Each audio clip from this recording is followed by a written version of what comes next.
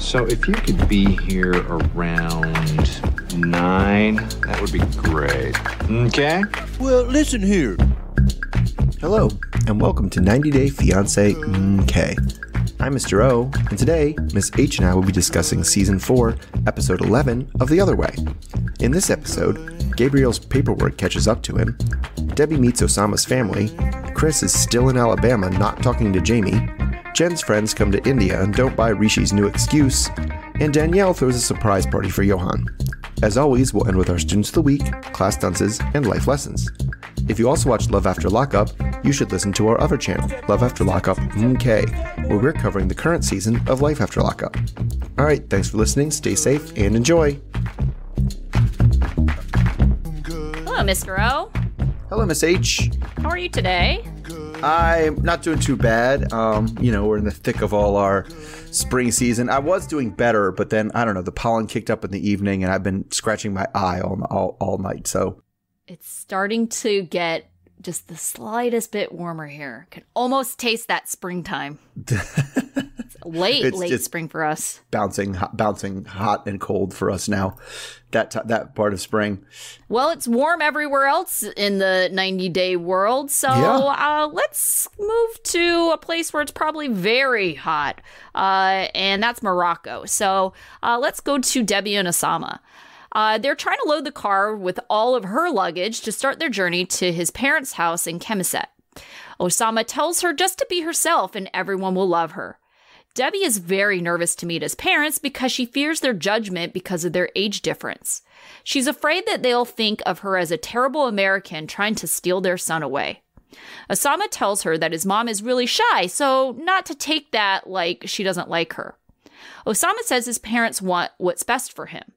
Osama is also worried that they will not accept Debbie, but not because of her age, but because she's American. Debbie asks if his parents know she is moving there permanently, and Osama tells her that he will leave it up to her to tell them. Debbie is frustrated and feels like Osama doesn't really have her back. She tells him that she's going to wait to tell them. Debbie feels like this is a warning sign, and he's not being upfront with her. Osama encourages her to smile as she enters the house. Fatima, Osama's mom, is preparing tea, and the whole family, including Father Mohammed and Sister Asma, are there waiting to meet them. Debbie feels like they're being welcomed, and she is somewhat surprised. Asma says that they are nervous too, and Debbie is impressed with Mohammed's tea pouring and kind of implies that maybe she's into Dad and wants Osama to be like him. Debbie is trying to reassure the family that she has good intentions. She asks if Osama is unusual or strange, and they don't really say anything, so Debbie then just addresses the elephant in the room and says that age doesn't matter for them because they connect through art and poetry. She then asks about the age difference, and Mohammed says as long as they love each other, it's okay. Debbie can't seem to get off this age thing, and she keeps on, asking them questions about it. And she's somewhat relieved to find that Mohammed is actually a year older than her, so therefore it kind of makes things okay. So, what do you think is a better situation? I mean, Debbie creating, like, is she just better, like, she asked them once just to let it go? Or is it better just to hash it out and put it out there like it seems her strategy is?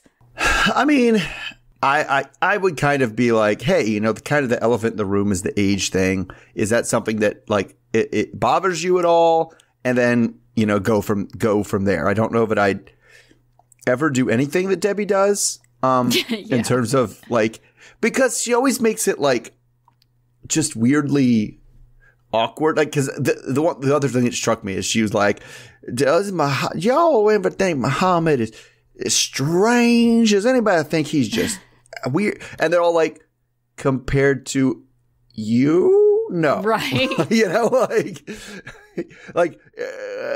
It depends on what your definition of strange is. You very, very strange lady who's sitting in my living room. Well, it's kind of almost like deprecating in a way, right? Because it's almost like, yeah, he's got to be strange to be dating someone like me. you know, and it's obvious that she's not comfortable with the age difference or she's insecure about it. But it's at the same time, it's like, I don't know what more reassurance she wants. The parents already said that it's love that matters to them and that they weren't bothered by it. I would say call it a win and move on. Oh, yeah.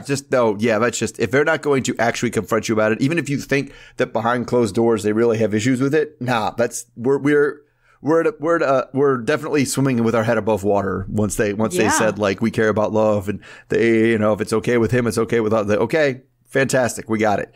Then there's no need to keep going. Yeah. But I mean, I think she just did because it was like, it was really hard for anybody to carry on a conversation. It was just kind of like, she's just used to places that have a little bit different of a, especially as like the obvious southerner she is, right? A different definition of hospitality, right? Where it's like, it's rude to kind of keep your guests as the one who have to keep talking and keep the conversation going. And she was like, well, I guess we'll talk about my age again. Like, this is awkwardly silent. We have to talk about something. And all I know is our age difference. So I guess that's what we'll talk about. I mean, I don't think Osama is doing the best job of like acting like the interpreter between all parties. So it's like, well, I feel like we need the translation egg at minimum in this situation because otherwise it is going to be awkward silence because you can't speak to them directly. And it seemed like it was when he did translate, because he didn't translate everything. It was kind of like an afterthought, like, oh, you're waiting for a response. I guess that means I have to translate now. Yes. I mean, yeah, that's probably true. That's probably true. It's really hard to be like, that person made a bunch of noises that I don't recognize, and I'm going to sit here and nod my head. Yeah. Yeah. I mean, it does seem, I agree with you. It does seem strange that she seems the one person that's most bothered by the age difference. Everybody else is just like, all right, whatever. But I think it might be because they've already been like, yep, son's a weirdo. Like, not going to do anything about it. Weird things are going to happen. This is just one of them. Like, yeah, which is why I feel like she was asking if he was a weirdo, because it's like, this is not a normal situation. And I feel like she's just trying to make light of the fact that it's not a typical situation. Yeah. All right. Yeah. It's, I don't know. We'll see. That was kind of I feel like a little bit of a letdown of a scene. Like, I thought we would get some sparks between this Southern Belle and these things. We got really nothing. So right. Well, okay. What about Osama leaving it up to Debbie to break it to his parents that she's moving weird. There permanently? I mean, that's weird. It's weird that it got broken to them that point at all. That is like, by the way, I've decided this person lives here now. It's like, that's your decision to make? Like, I wasn't like, this is weird. I mean, you know, it's like, it's whoever said it was going to be weird, right? Because it's like, well, this feels like information we should have had earlier. Like, yeah, to put it on her, I felt like was pretty messed up, though. And he just said it like nonchalantly. If he was going to put it on himself, he would have done it months ago, though. Oh, yeah. Well, that is if he actually has true intentions. I don't know if he really does. Right. Like, it's hard to say at this point. Because at the very beginning, he's like, yeah, and you'll go back in like 3 months. What do you mean I'm going back in 3? This is a trial run, right? So it's like that in itself is a big red flag of, I don't know if this guy's super committed. So if he's viewing this as a trial run, why would he tell his parents, oh yeah, this woman, we're getting married and she's living here permanently? Because that might not be the case the way he sees it. Yeah, I mean, but I guess it's true. Like, and if he's also kind of in the thought process of being like, you were the one who decided you wanted to move here permanently, so yeah, you tell them. I guess that's your news. You tell them. Yeah. All right. So let's move on to somebody who definitely was not there so permanently, and that's with Kris and Jeymi. Oh, gosh. So we start off in Alabama because that's where Kris is, and she's FaceTiming Jeymi on the computer. So she says she needed to take care of some bank stuff and take care of her narcolepsy medication, which we talked about last time should only have taken a few days. But here we are now, and we learn that Jeymi has COVID again, which is scary because the first time she had it had, or at least the last time she had terrible complications, was hospitalized and everything like that. So Jeymi in the on the FaceTime is saying that the hardest part about this whole situation is being alone, which kind of leaves us to she's alone and us learning too that now we're finally seeing Alabama, but it's 3 months after she left, after Kris left. So she said first the trip got extended for medical reasons, then because there was some sort of weird miscalculation and they're broke and Kris has to earn money for the two of them and she can't work in Colombia. So she says that Jeymi quit her job and then said she was going to go find another one, but never did. So the only option is for Kris to work, and she can only do that in the States. So they start to get into it on the computer. Jeymi says that, you just think that money is more important than I am. And Kris is like, how could that be true? I send you all of my money. And it goes back and forth a lot. Jeymi says the worst part is that these whole 3 months, Kris has only called her 3 times. Even though Jeymi almost every day is just like gives her a message that says, call me when you can. So in an interview, Kris says at first they talked all the time, but then the talking turned into fighting. And now she's working so many odd jobs at so many odd hours that she really just can't be there to talk when Jeymi wants to talk. So Jeymi says it's the first time that she's seen her even on screen in a month. But Kris says she's not going to want to talk at all if every time they talk, they just have the same fight and Jeymi gets mad. So Jeymi says she's not sure that Kris even loves her and doesn't feel like she has a wife. So Kris thinks that everything she does is never enough. And then she gets up without even ending the call. She just leaves her hanging there on the computer screen. And the producers are like, we think she's coming back. I don't know if she's coming back. She just walked over there. You can wait if you want. And then we kind of get a little bit of Jeymi's side of the story. So she understands that she understands that we need the money, but she's more upset, not that Kris isn't there at all, like literally in Colombia, but that she doesn't seem really interested in communicating. So because there's lack of communication, she thinks that she might think that Kris might not ever intend on coming back. So Kris seems to think now that the only options in this relationship are either go back to Colombia and be poor, live in the street, or stay and have a wife that's mad at her all the time. All right, so we had this definite disagreement, and this is one that I was interested to hear your take because I could kind of get a little bit of both sides of this argument. And I was wondering whose side were you on more? Jeymi. 100% Jeymi. I understand what Kris is saying. I understand the things that make it difficult.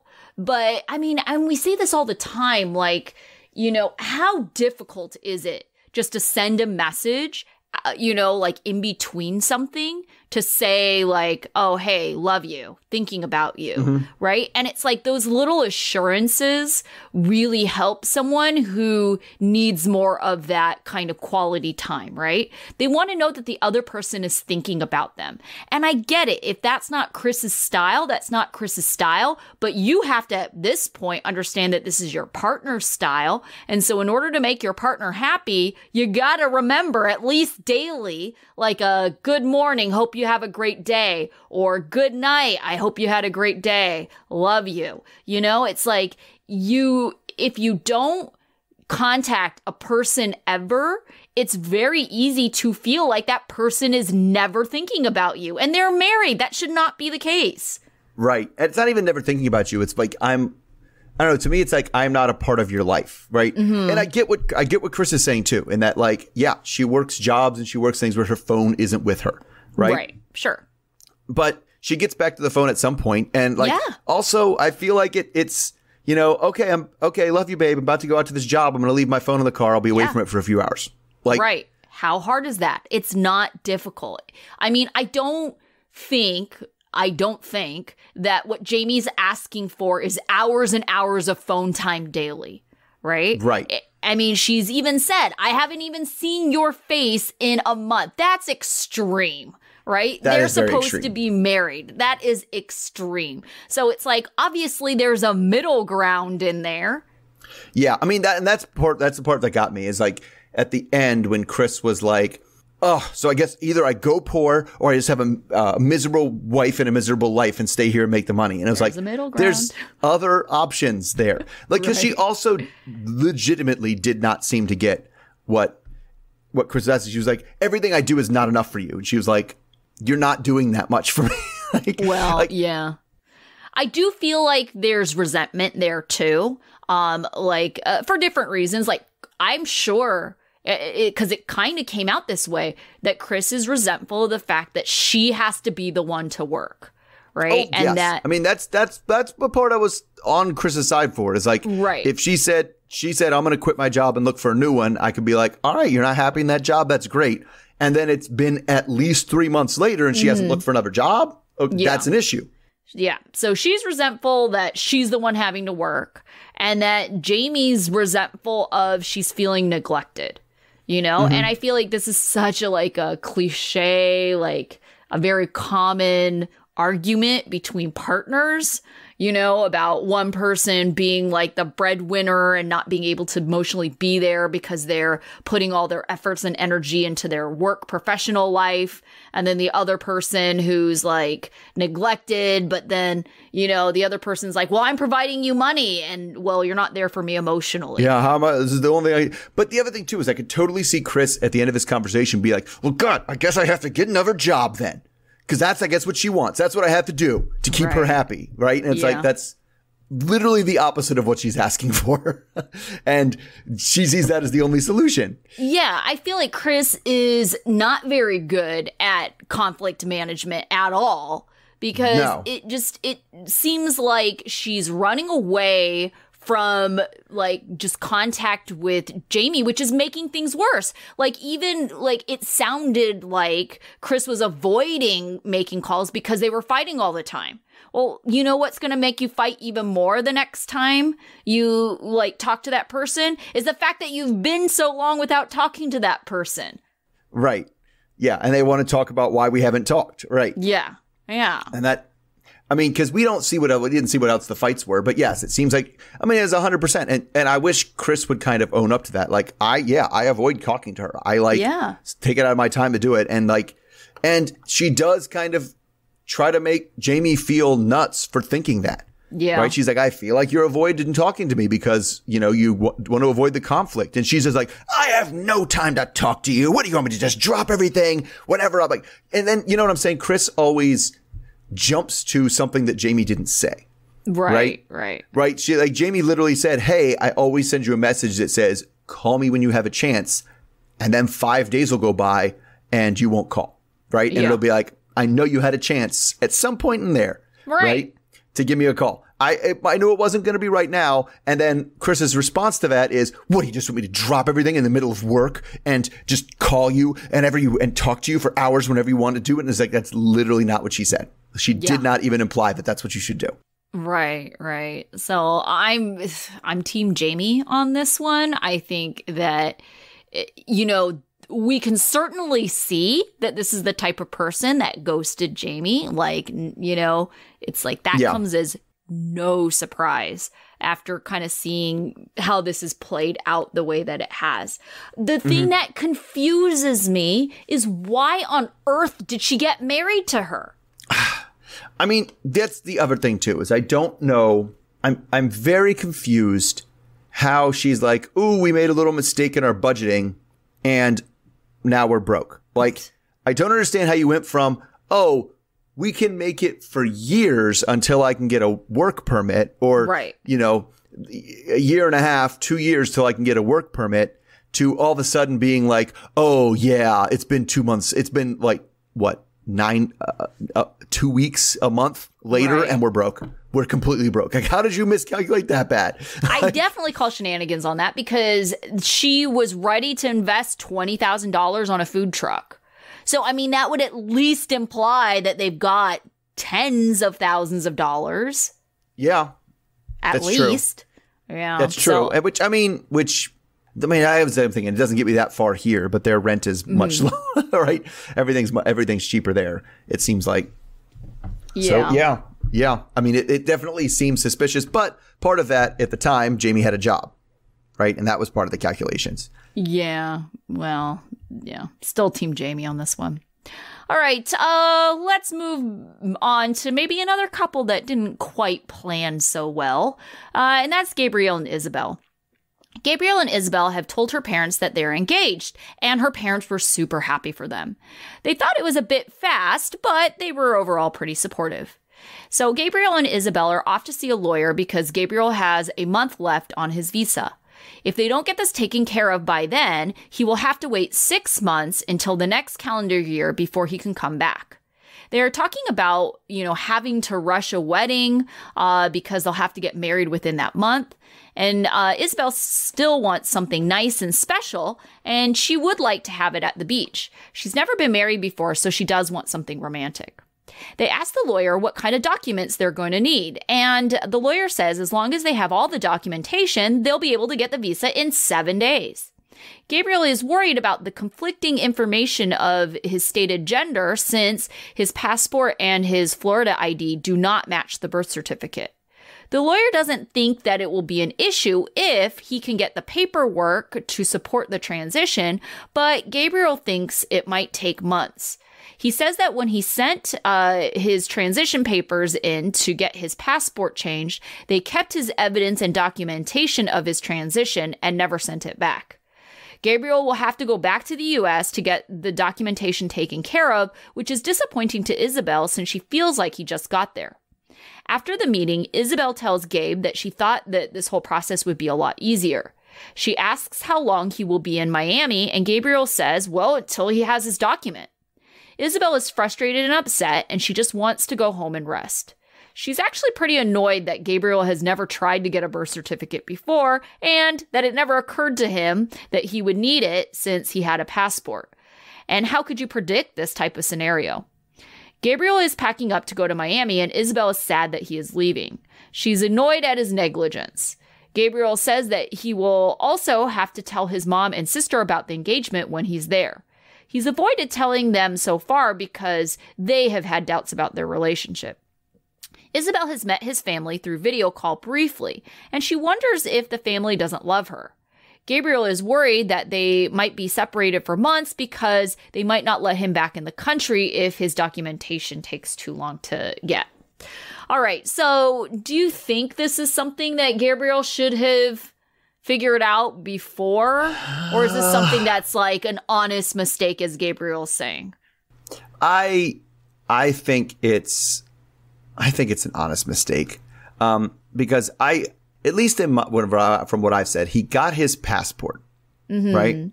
And I could see the birth certificate being something that kind of sits on your to-do list and not something you're going to worry about getting right away. Because in the States, usually if you have, I feel like how many times have you gone to something that's like, we need a birth certificate and a blah, blah, blah, blah, blah, blah, and blah, blah, blah. And he has a birth certificate.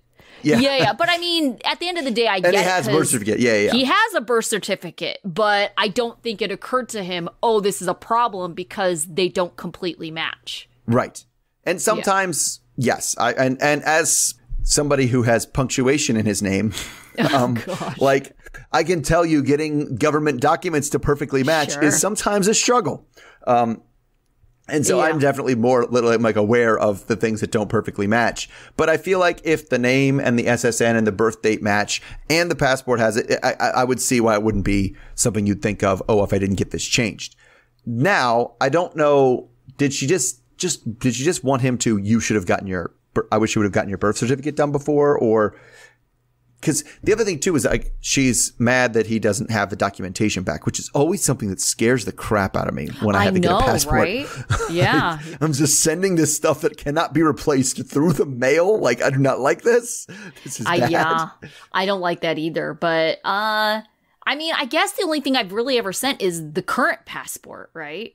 And no, the first time you get it, you have to send your birth certificate. I don't think I ever had to do that. And it's probably because my parents got me a passport and I've never had it lapse. So I'm sure the first time, and that was like back in the day where you couldn't just mail things in. You had to make an appointment at one of the passport offices.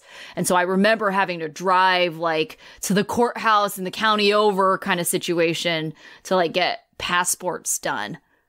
Oh, we just got passports done for my daughters. And we still went to they have a passport office in our library. Yeah.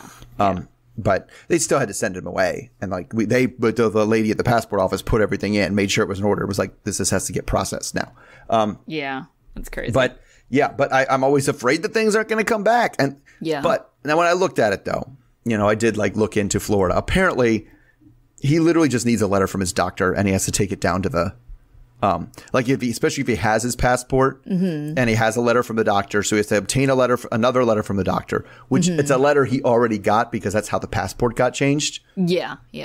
And then they just reissue a birth certificate, right? Yes. My guess is it would take, I don't know how long it would take to get sent, but he could then come back to Colombia. He could say, send it to this address, right? When it's done, if they need to send it. Well, I mean, does they make him come back down and get it? Well, that's the other thing, too, though, is I feel that I don't think they'd ship international just because they wouldn't want to deal with those shipping costs.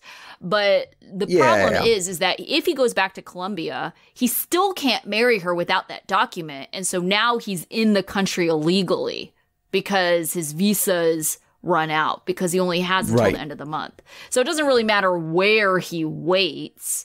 It's still a problem, the fact that it's the length of time it takes for him to get the document because he can't get married to legally stay in the country. Yeah, that's true. I just don't know that it's something that would take. Why would it take more than 15 minutes? Why does anything take that long, right? Why does it take 6 months to get a passport? Who knows?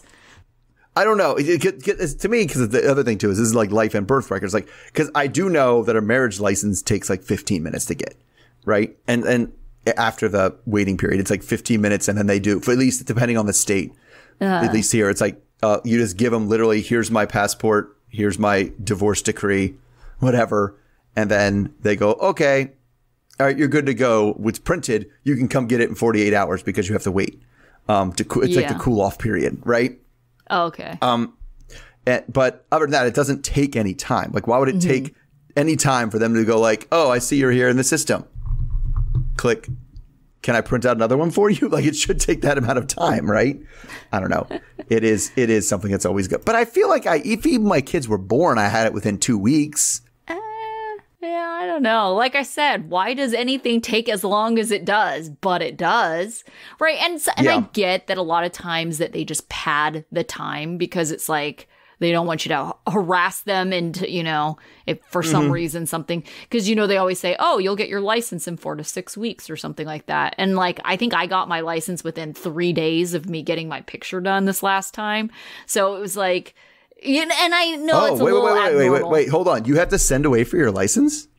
No, but when you get it renewed, you can usually renew it online. And from the time that you pay, I don't know if you have to pay for renewal or whatever you do to renew. They usually say, oh, you got to wait 4 to 6 weeks for you to get your license sent to you. Online renewal. I was like, because when I get it, my picture taken, because my picture on my license right now is super old. Because I got like the last time I did an online renewal, they're just like, well, use your old picture. And I was like, all right, well, that means when this expires, this is going to be like me a decade ago, but okay. Well, I had a really old picture for a really long time. They didn't make me change my picture for a really long time. So I'm pretty sure my picture now will probably be good for a couple decades. It's so weird. But yes, but if I go to the MVA, right, which is what we call the DMV, if I go to the MVA, they print it right there, and I leave with my license. That does not happen in California. You got to wait to get it in the mail. So 4 to 6 weeks, that's when you get in the mail. Well, supposedly. Yeah, I just wait. I go wait in the little pen over there, and then they call my name and hand me my license. Nice. Like, that's what happened when I was 16. Yeah. I think things might be a little different now because we have kiosks. So it seems like a kiosk has the ability to print it out, especially if they're using an old license picture that they already have on file. Now, to be fair, I don't know if that's still true in the age of Real ID. Oh, that's true. I could see that. Because I've only gotten the Real ID through getting it renewed online or whatever. Yeah. So, okay. All right. So next up, let's go to, I have Jen and Rishi. Oh boy. There was a lot of Jen and Rishi in this episode. Yeah. No other people, but Jen and Rishi. So we're still in the spa, wrapped in the towels, and like actually hearing a lot of the conversation that we heard last time when Jen confronted him about the DMs and the shirtless pics and things like that. So now Rishi thinks he has a new plan. He abandoned whatever it was before, playing dumb, and his new plan is, I knew that was your friend the whole time. I was just pulling her leg and playing along. Yeah. So, yes, the new excuse is, it was just a prank, bro. Yeah. All right. So Jen isn't buying it and just wants them to come clean. So she plays along with his excuses and says, okay, so you knew it was my friend. So why, did you like just block her and end it and like do anything and not be like, haha, not like it's not a joke. The prank isn't a prank until you let people know it was a prank, and you never did that part. So that's not really what it is. So anyway, she says it adds an extra layer of suspiciousness because he blocked her instead of ghosting her. Blocked her and then deleted all the messages we heard later. So he tells us in an interview that he blocked her because she was getting too pushy and too inappropriate. So he gives kind of a half smiling apology to her and basically goes into like, well, what do you want me to say mode? And then he offers to do you want to see my phone? And so she says, sure, go get your phone. And she scrolls through it for a while and doesn't really find anything incriminating. So this wasn't the only thing giving her doubts. The other thing, other things around here still like, making her feel bad, like how he still hasn't told his family, which he insists he's not putting that off. I'm not just blocking it and putting it off, which leads to a flashback to him in at least 5 different scenes saying the phrase, I just need a little more time. Yeah. So he pulls out the big guns now and says, well, no, whatever. My family, I have the astrologer tell me the date and time that I must tell them. So things are moving forward. Of course, that date and time is 2 months from now. So she's not really happy about that. But he says it's the best time because the planet exchanges and so forth. So he doesn't think that he doesn't think that, 2 more months, whatever. You've been waiting for 3 years. What's 2 more months? But she's just like, yeah, she's pretty suspicious. And let's face it, probably going to get more suspicious because her friends Randy and Myra are coming to visit her in India. This is a visit that has already been planned. It's not like an emergency gather the girls thing. So she's excited for them to get here and excited that she's already talked to Rishi about the pictures now. So she'll like have new things to talk to them about. So they also can't just bug her, spend the whole time being like, you really need to tell him. You really need to tell him. You really should confront him. So she also, so they finally get there. They've been traveling for 3 days, and it's the first time they've traveled this far since Jen's first wedding in Jamaica to a weatherman that they both hated. So she gets to the bus station, and they all hug and greet each other before getting in the cab and leaving. And it's one of those like golf cart looking cabs, and the whole street in the cab with the traffic and the honking and the people puking out of buses is really a lot for the friends. So they do seem to be into the apartment that she has now because there's space and burglar bars. Although, they think the bathroom is like glamping because because it doesn't have a separate shower, I guess. It's, one of those setups where basically the whole bathroom is shower floor. So you can just turn the shower on and use the bathroom. And then it has the, sink sprayer thing to use as a bidet. And it's like, this is like camping. I'm like, I don't know what you're doing. But anyway, they go to the rooftop deck for drinks to start to have their whole conversation. So she tells him that she hasn't had sex with Rishi since he's come back, and she won't until they get married. And that can't happen at least for 2 months when he tells his family. So they can't believe that. They're like, what? No, that's not a thing. There's no way he's just not having sex with you. He's clearly having sex with someone else. So Randy brings up the DMs and the pics, he was trying to do it with me, and they don't buy his excuse about like it being a prank either. So you seem to think that altogether, clearly proof positive. We have, determined he is cheating on you. You should break up with him. And they say it's their mission to open her eyes to Rishi's BS. So the next day they actually get to meet Rishi. So he wants everyone to like each other, but is not sure. Jen just is not sure that her friends are going to like Rishi because they already clearly don't. Yeah. So he's nervous because he knows it's important to make a good impression, but they will also have lots of questions about this social media situation. So we sit down and Rishi orders for the table in Hindi. So during the ensuing conversation, he brings up a DM situation. I think he brought it up to get ahead of it. And he tries to sell his story that he knew who it was the whole time. It was just playing along to pull her leg. But she thinks that, again, like Jen, if that was the true, that would have ended with you calling me out, saying, haha, gotcha. and not just blocking me and deleting the chat history. So he says he always blocks and deletes the chat history when things start to get inappropriate from the other person's end, and then shows everyone the block list that he has on Instagram. See, look at all the people I've done that to. So it doesn't totally make things right with Jen, but she kind of likes his block list. So they all keep poking at the sore spot about if he's going to ask his family if they would even accept Jen as his wife when he does end up telling them. So they also want to know if his family is actively trying to find him a wife. And then we get another one of those situations like Kris and Jeymi where people are not really having the same conversation with each other. Yeah. Because, you know, they seem to be concerned that the parents are even looking, but he thinks it's not a big deal because he just dismisses it all the time and says, no, get that away from me. I don't care. Right. So to him, it's not a big deal. They shoved some photos in front of my face. I said no. And Jen is like, but your family's trying to marry you off. This clearly is a big deal. And so she gets really upset about it and leaves. And then the friends are there. And he's just like, so is the food spicy? And as they kind of like stare at him. So man, this to me was a tough one because I don't like the friends.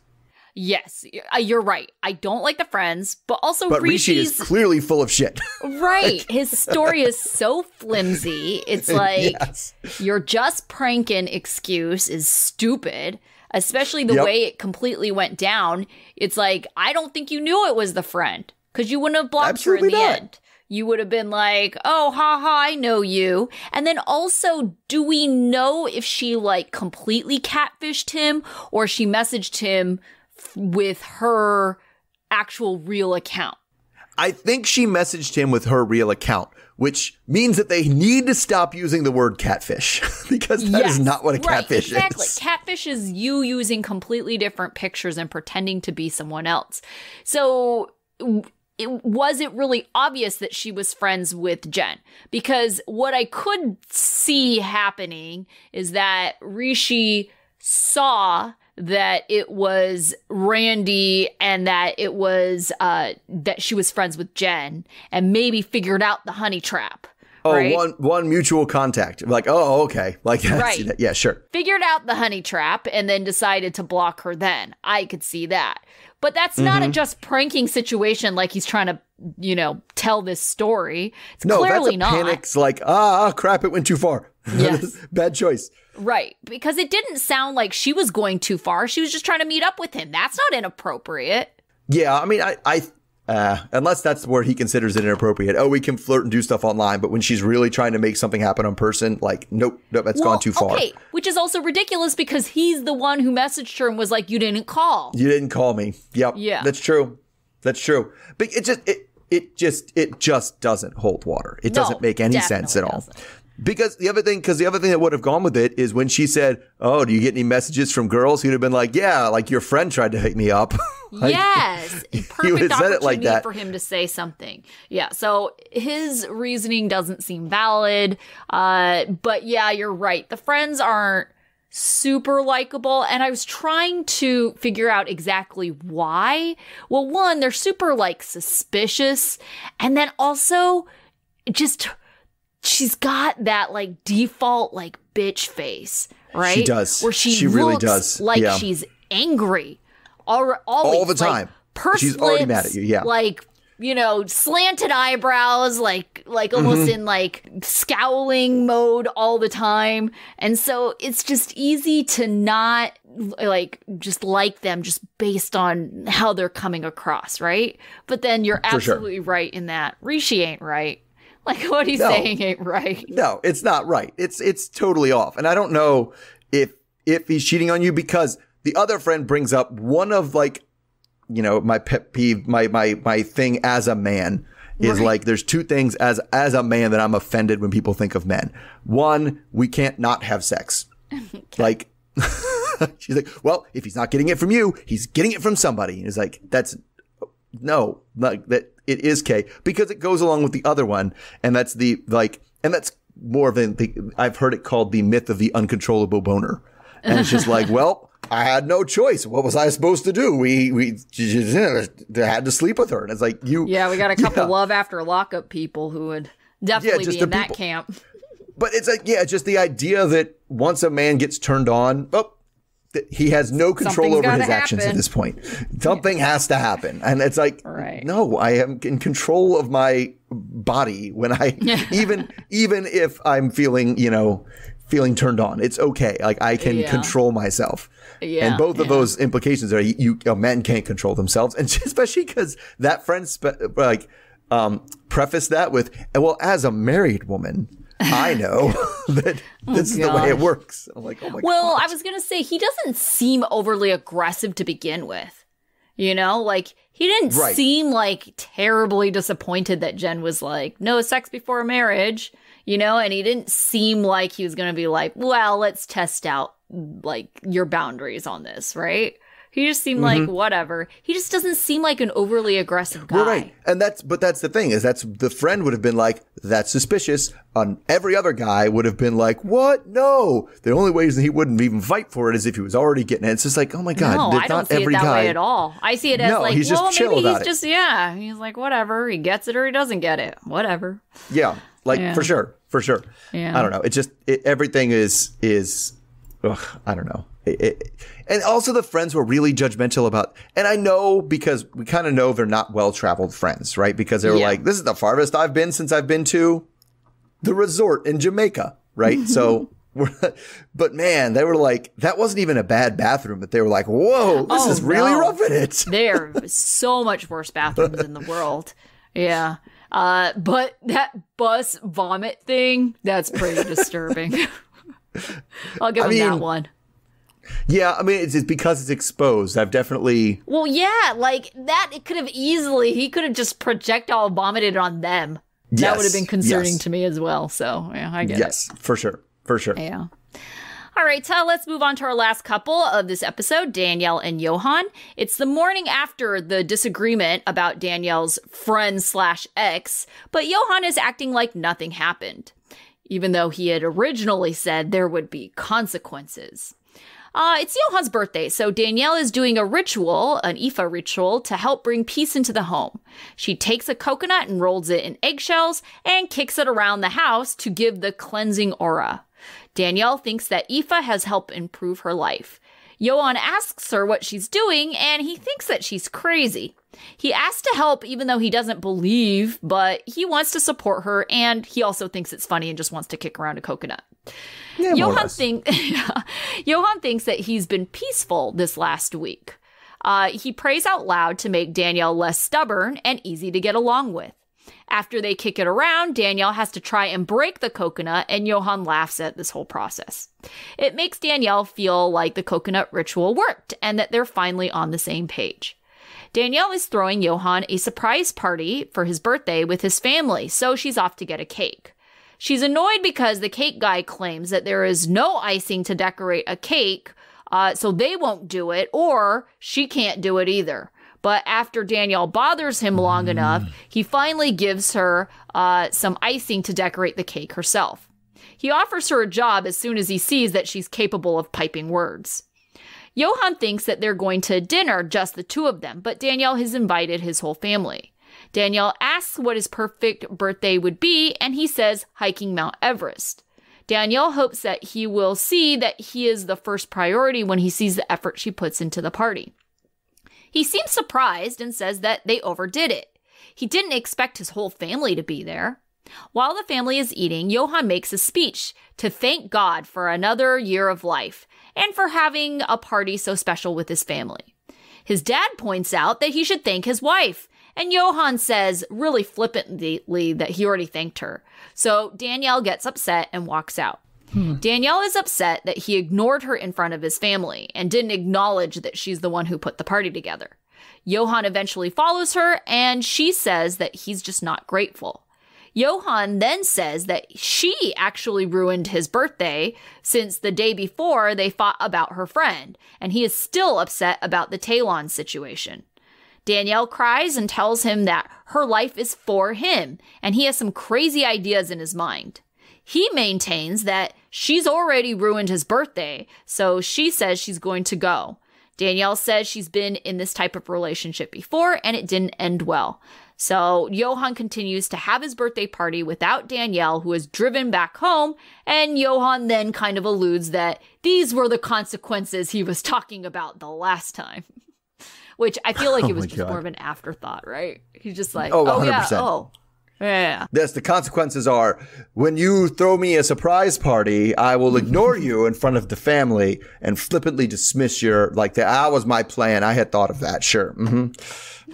I know. He was using that as a back card. The next time she gets mad, I'll just be like, these are the consequences. This is the consequences. Whatever you got mad at me for. Although I do think it was a little bit more malicious than that. Right? Oh. Because he really just was like, I already thanked her. We clearly know that that's not true. That's not true. So why did you lie to your whole family just to like... And the part I don't understand about that is like, why... That to me, that just makes you look like an ass to your family. Yeah.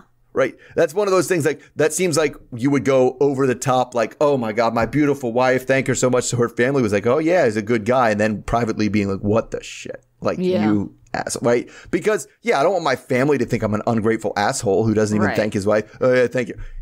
Because it's one of those things. Yeah.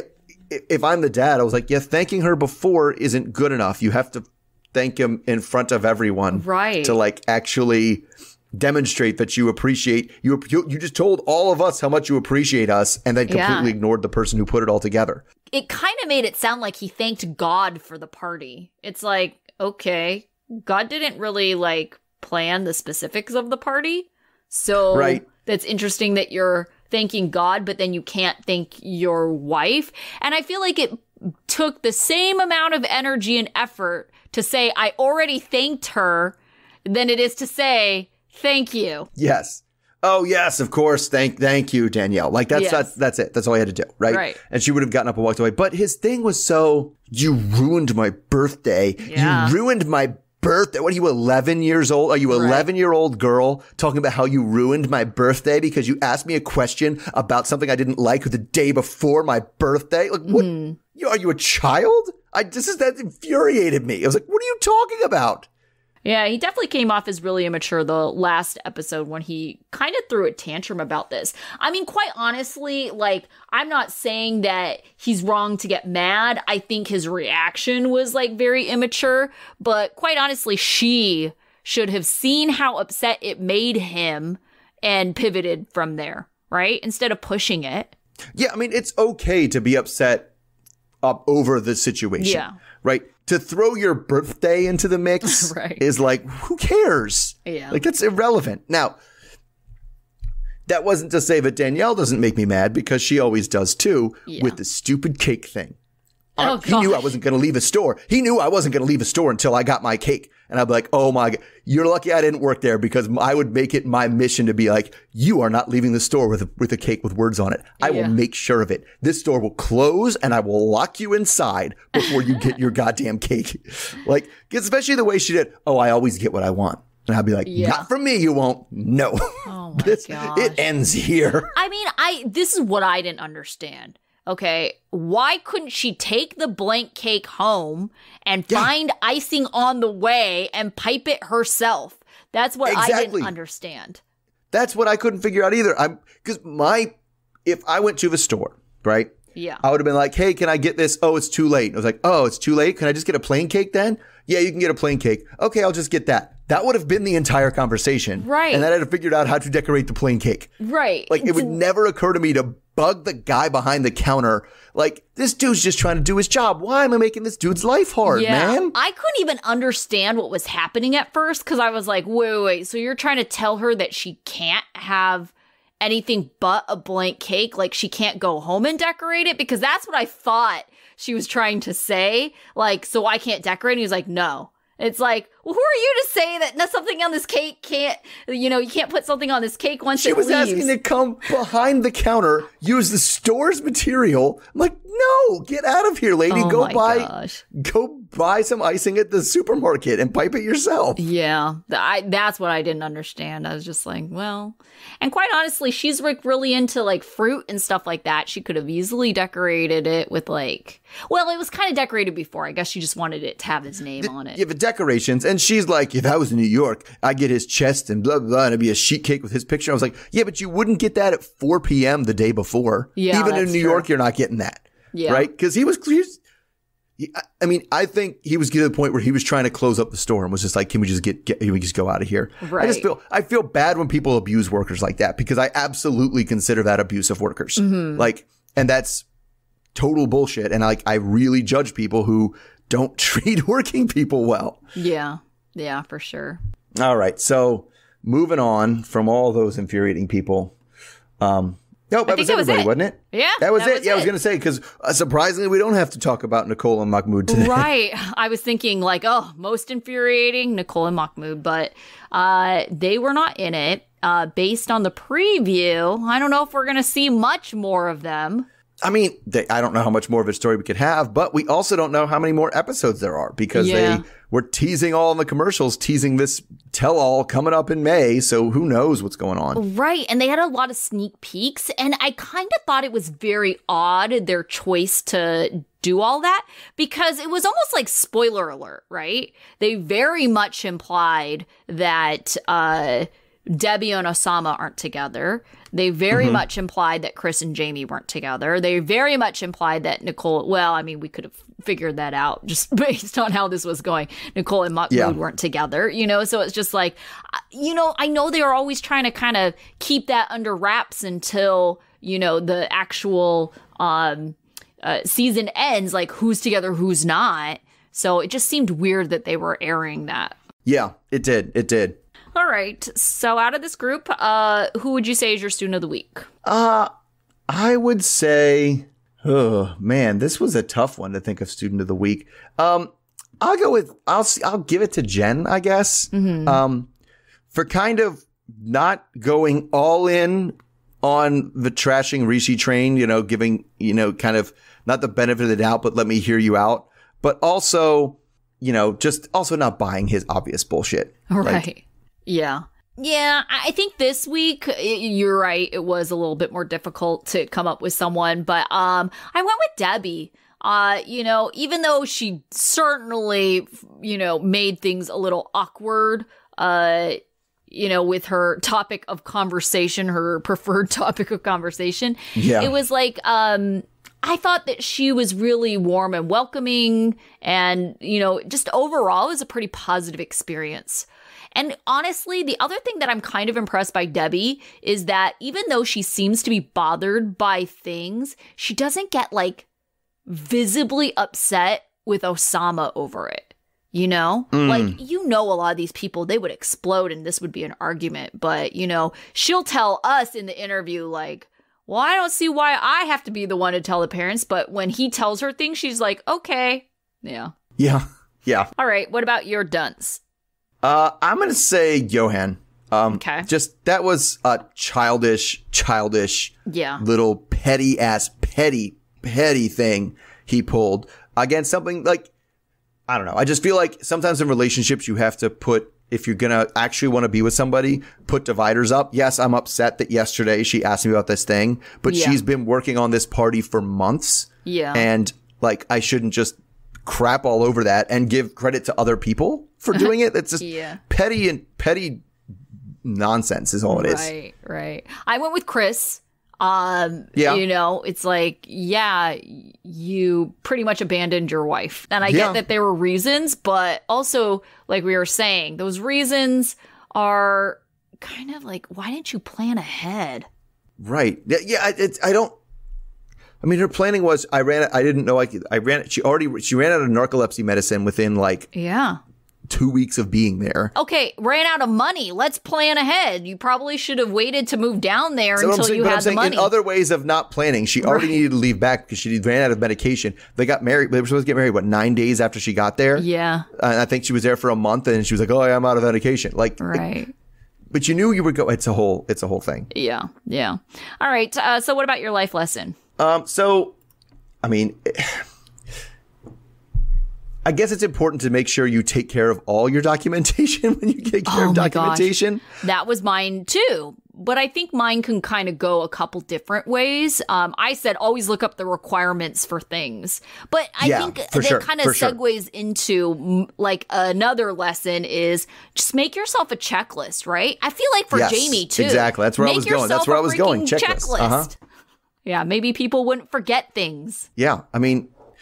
What are all the addresses when you move? What are all the things I have to change the address on, right? Right. Things like that. Yeah. Yeah, definitely. All right. So we will be back this time next week. It doesn't seem like our tell-all is until May, you said. Not until May. So we got a couple more weeks of these. Yep. Yeah. Yep. All right. So until then. All right. See everybody then. Okay. Bye. Okay. Bye.